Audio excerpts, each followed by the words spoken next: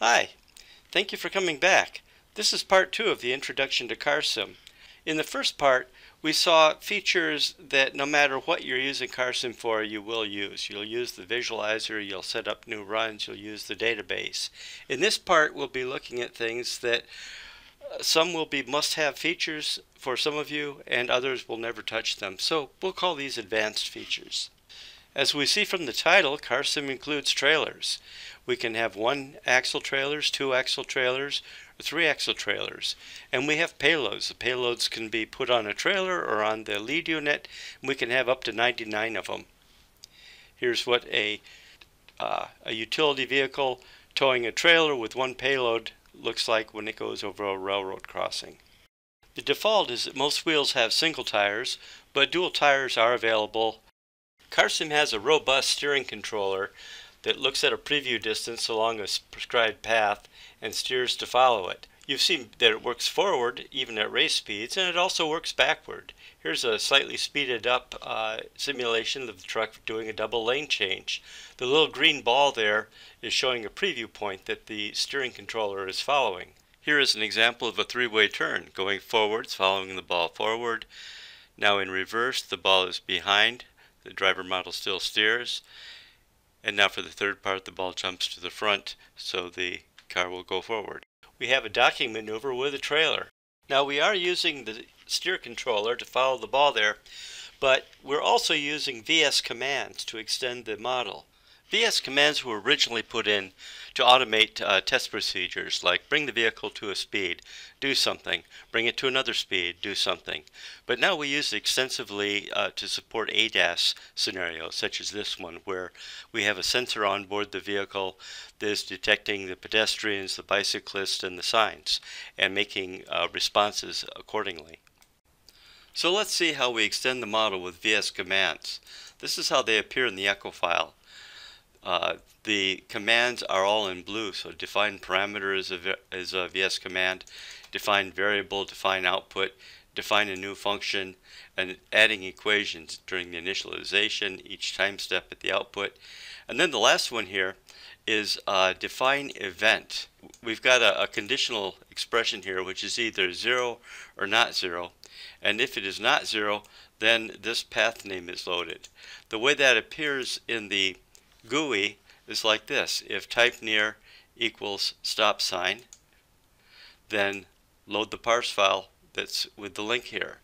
If that's not triggered, the next one is that if type near is a speed sign, then load this parse file, and so on for the third one. Each time an event is triggered, the new dataset will set up a change in the behavior of the vehicle, like a new target speed, so it will come to a stop at the stop sign, or it will stay at rest to wait for pedestrians to clear, or it will accelerate, or it will change paths that the steering model is going to follow. CarSim supports up to 200 target objects and up to 99 ADAS sensors. Typically in our animations here, we show detections from different sensors with different colored beams going to the nearest point on a target object. The shape of a target object can be chosen from 4 types here. It can be a cylinder, a rectangle, a segment, which is what we use for road signs, or polygonal. The shape is important because it determines where the closest point is, where the left edge is, where the right edge is, and how the object occludes other shapes. Sometimes it is necessary to include realistic 3D models of intersections and complicated road designs. We can do this in CarSim with no external software by adding together up to 200 independent road surfaces. Here is the roundabout. It has a circle road and 4 access roads that come in and go out. They're all assembled so that the tires go seamlessly from one road to the other as they cross the connecting lines. 3D ground surface is sometimes available from 3D files made from third-party software such as FBX and OBJ formats supported by 3ds Max, a modeling software package, OpenDrive, and the Unreal Engine. These 3D assets use a mesh of points to represent a surface.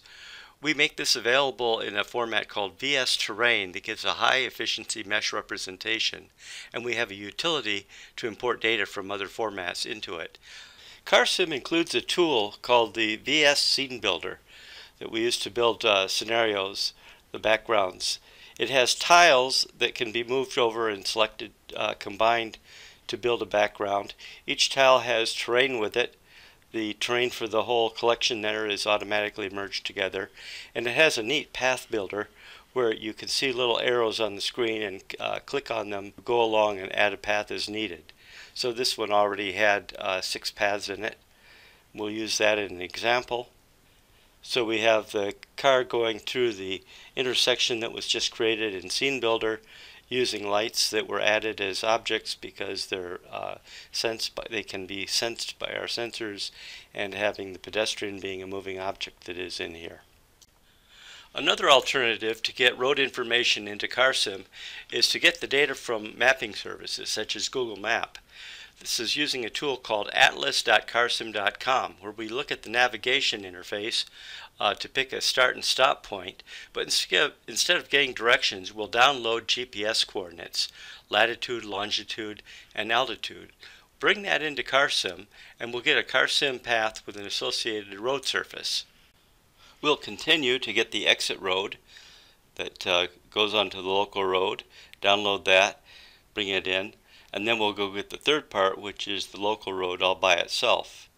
We jiggle it around a little bit, get that information, and now we have enough information to have the complete interchange with all 3 sections.